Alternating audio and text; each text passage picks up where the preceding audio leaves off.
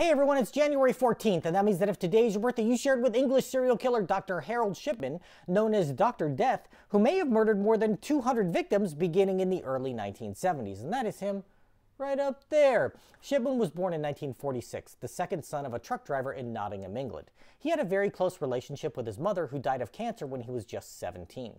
During her final days, he saw how morphine was used to ease her pain, which he would later mimic while becoming one of the world's most prolific serial killers. A bright student, Shipman received a scholarship to attend medical school, graduating in 1970. He was driven to become a doctor after seeing the suffering his mother went through. Shipman was working as a general practitioner by 1974 and also was a married father of two.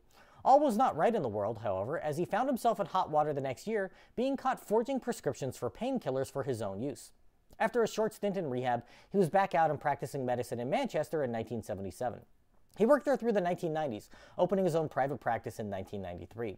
Shipman was so well thought of that he appeared in a British docuseries giving his thoughts on the treatment of the mentally ill. His colleagues considered him to be a very capable, albeit arrogant, doctor. In 1998, an undertaker first noticed that Shipman's patients had an alarmingly high death rate.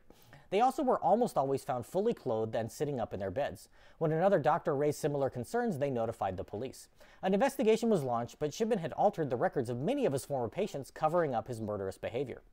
Later that year, a taxi driver called the police when he noticed that dozens of the seemingly healthy patients he had dropped off at Shipman's office subsequently died. And when one of his patients was found dead in her home after a house call, the police finally acted. A will was discovered giving a substantial sum to Shipman, which her daughter was convinced was a forgery, and the police agreed. Her body was exhumed and found to have died of a morphine overdose. Shipman's home was raided, where the police found jewelry belonging to many of his former patients and a typewriter that had been used to forge the will. At this point, they began to investigate the deaths that had occurred under his care and came to the realization that he may have killed hundreds of victims. A trial began in 1999 with prosecutors focusing on 15 recent deaths in which they'd been able to obtain sufficient evidence. Shipman claimed that he helped end the suffering of terminal patients, but none of them had been diagnosed with anything that was likely to kill them. He was convicted of 15 murders in 2000 and was sentenced to spend the rest of his life behind bars. Later inquiries pegged the number of victims as between 218 and 236, and psychologists determined that he was addicted to killing. Some think that he may have first killed a patient way back in 1971, and we'll never know just how many were murdered by his hand because in 2004, he hanged himself in his cell using his bed sheets to form a noose. If this is your birthday, I hope you have a great day. Leave me a comment so I can wish you a happy birthday. If you know someone whose birthday it is today, send them this video so they can find out all about their birthday twin.